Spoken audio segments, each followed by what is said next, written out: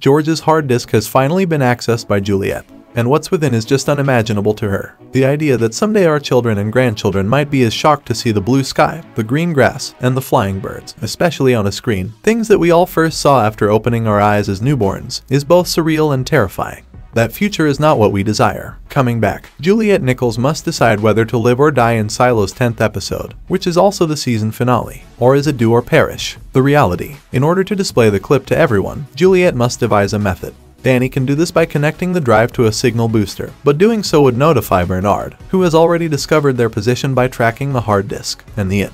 By now, a security crew must be en route. Fortunately, she is aware of another route, the garbage chute. A signal booster is eventually reached, and Danny syncs the screen. All of the displays in Bernard's room start to play the video. We still don't know why he is so terrified of people seeing this, but he is astonished to see it. To order his followers to turn away from their screens, he must be some kind of insane person. Why would he prefer that nobody see it? Does he worry about a possible uprising that may occur if the public learns the truth? He is all turned off by him. But who can know from the stillness that at least 100 individuals saw the video? When Juliette is discovered using the garbage chute to travel, Bernard realizes she is doing so. Letting go is the only way to prevent being struck by the rubbish, and she complies. She has a little chance of surviving, yet she manages to do so. Juliette is being watched after by an angel or even Silo's very spirit. The workers at the recycling facility come to her rescue, and Knox and Shirley take her to Martha's house. Knox has unfortunately told the judiciary about it, which is essentially the appropriate move at this time since he cannot jeopardize Mechanical as a whole for one individual.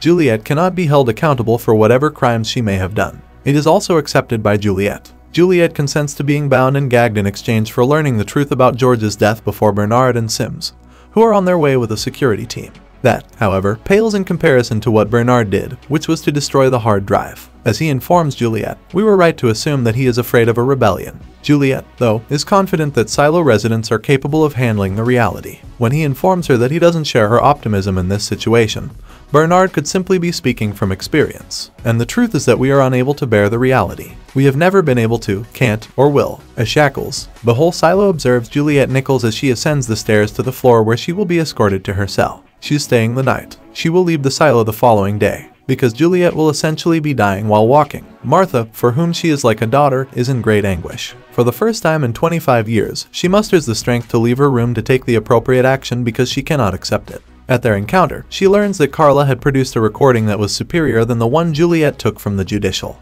But what exactly is on a tape? Juliette is taken to the station where Bernard and Sims maintain watch on everyone in the silo. When they first reveal how George died, Juliette is in full disbelief. He was not killed. He committed suicide. Why? Maybe because he knew Juliette was the only one who could do it, but it was the only way to reveal the truth. The truth is worth life itself, as demonstrated by George's willingness to commit suicide if the truth were revealed. Following her placement in the cell, Shirley, Pete, and her father pay her a visit. They are aware that she will pass away. In regards to the supplies, Martha has sent her a message in secret. The tapes that are needed to secure the outfit that one must wear before going out have reportedly been replaced with Martha. How does it, however, matter? Does anything smell in the air? When Bernard finally runs across Juliette, he gives her a lengthy speech about how what she attempted would cause the silo to completely collapse. Bernard, who was asked about what she saw in the film, just dismissed it as one of the numerous unsolved mysteries left by the silo's founders, whomever they were. No matter what Bernard says, I cannot trust him at this time. He hands her Sheriff Halston's badge before departing. She will now finally understand the reality. What views outside does Juliette see? So the moment we dreaded but had been waiting for finally comes to pass. The silo is going to be exited by Juliette. A sizable crowd has assembled to see her, including her father, Pete, Martha, Knox, Shirley, and all of Juliette's mechanical colleagues. Two people assist Elizabeth in putting on the costume after Bernard reads her the oath. After being cleansed, she gently exits the silo and enters a very unfamiliar environment. The azure sky, butterflies, birds, and the green grass. Before she trips, everything is stunning. It appears that the toxic air is having an impact. But it isn't until she rises up once more that we realize that Martha's tape may have actually been effective. The toxic air was unable to enter her armor as a result. However, that is not what surprises me. Everything changes when Juliette lays Halston's badge face down on the floor. Both the earth and Halston and his wife's bodies seem unreal.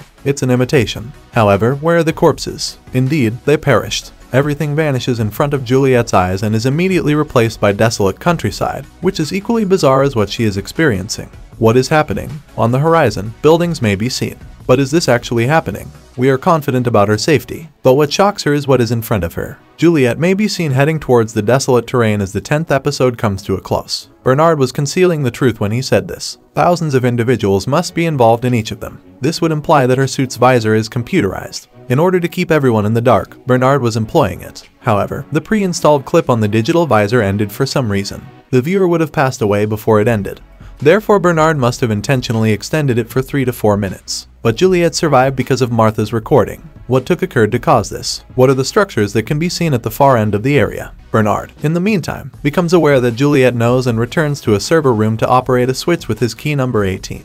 Can we use this to notify the other silos? There will be plenty of solutions in Season 2. Thanks for watching, and if you're new to channel, subscribe and click the bell, so you don't miss out latest videos of Media Breakdown.